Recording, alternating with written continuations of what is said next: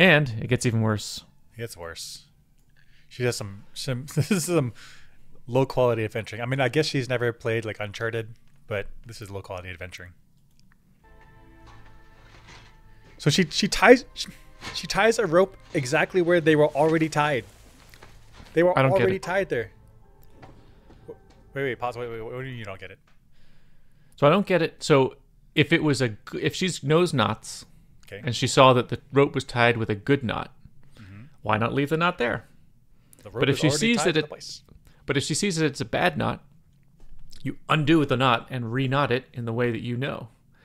In what scenario are we cutting the ropes? There's already ropes there. I mean, if the knot was undefeatable, it was stuck there, she couldn't undo it, but she needed the rope on like four levels away, fine. Cut the rope, move up your 4 stories, do your thing. But here she cuts the rope and then ties the rope to the same place that it was already tied to. Why'd you do that? Why'd you do that? You just made the rope shorter for no reason. For no reason. Like, it's actually even just wasting her time to cut it, then retie it. What are you doing? That's right. And she knows that the current configuration is holding a body, because those bodies were like hanging bodies.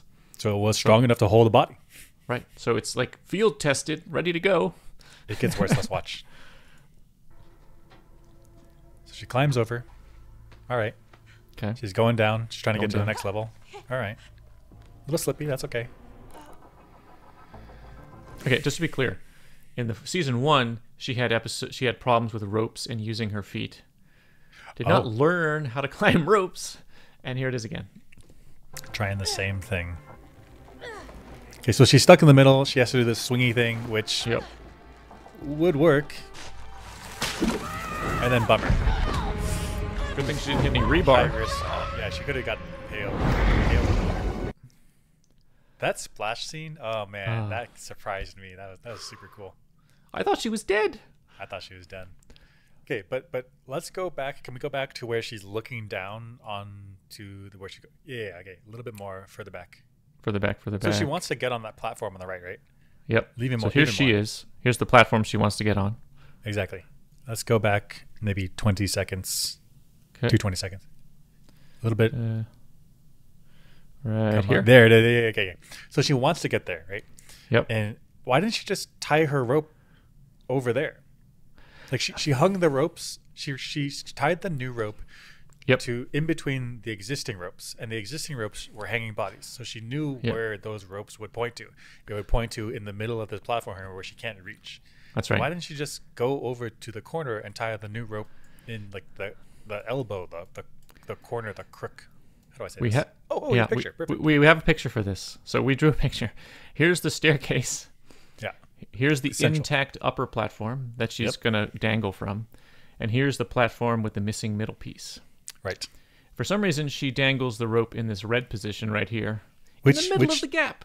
In the middle of the gap. And she knew it was in the middle of the gap because the bodies were already hanging there in the middle of the gap. Why didn't she tie the rope over here where it coincides with the intact part of the platform? Yes, exactly. And then maybe you could say, well, if she hangs it off the ledge and the rope goes down, so she doesn't get the platform.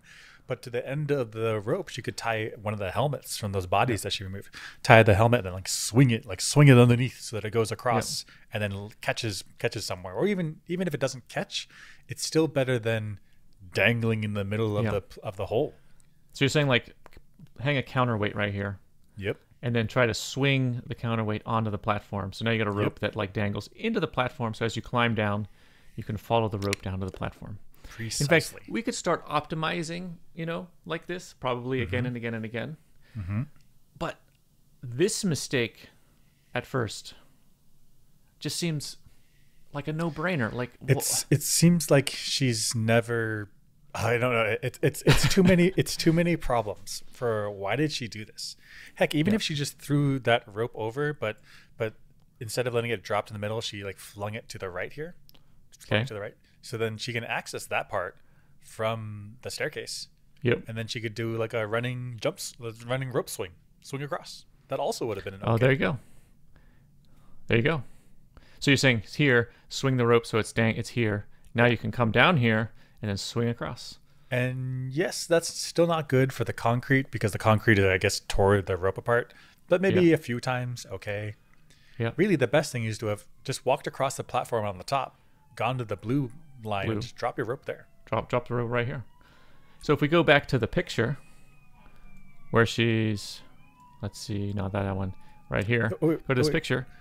She's dangling in the middle. In the middle. Can we go back to the board? Yep. That picture on the left? Yep. That's the picture. So she ties her knot in between in the middle here. Yep. But she could have just walked around to the background of this and like see where the railing's starting to curve. Yeah, right here. Yeah. This what all this. So many options. You got a pillar here to help guide you. You've got this turning part. Why am I dangling it in the middle? Are you a genius? Like, are you this engineering mind? Like, what is this? What are we doing? It doesn't make sense. I mean, it's a good lesson to not shoot from the hip. Like take a minute, get a little snack, get a little drink of water or whatever. Think about it, mull it over, and then do the right thing. Like do our better thing.